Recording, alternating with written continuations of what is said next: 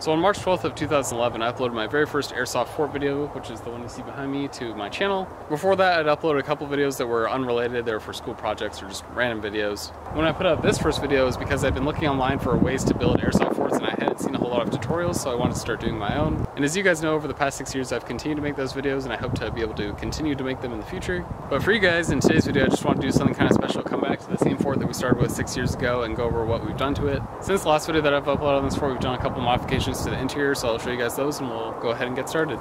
So one of the first things you'll notice is that the bunk bed that used to be inside of it is now outside. I want to throw away the mattresses because they're disgusting, and then we'll probably use this bunk bed frame as like another airsoft fort in the future. Then looking into the fort from the deck, we can see where the bunk bed used to be. I've gone ahead and replaced this with a cot because that's a lot easier to disassemble for when we don't need it. And it also takes up a whole lot less space than the bunk bed used to, and hopefully we'll be able to put that frame to more use.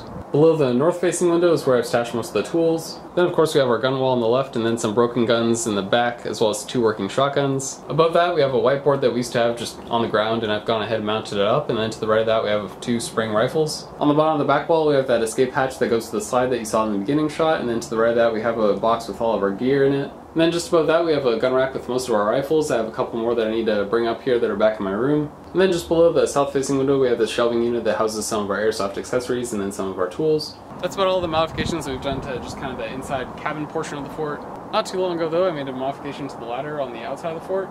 If you guys would like to see how that was done, I'll have a link in the description below to that video. But at this point in the video, I'd just really like to take a moment to thank you guys for allowing me to do what I do on this channel and for supporting me through that for the last 6 years. It really means a lot to me when I see feedback on these videos, and just to know that there are other people that enjoy this content as much as I do filming it. So honestly, just thank you guys, whether you're a new subscriber or an old subscriber. I look forward to making more content for you guys. In the beginning of the video, I mentioned that this was kind of like an anniversary video 6 years later, so if you guys want to see the original video, the very first one that I posted that kind of led to all this happening, I'll have that in a link in the description below, as well as a annotated video at the end. I guess it's on a card now. But I think that's going to be about it for today's video, so as always, thank you guys for watching, and I will see you in the next one.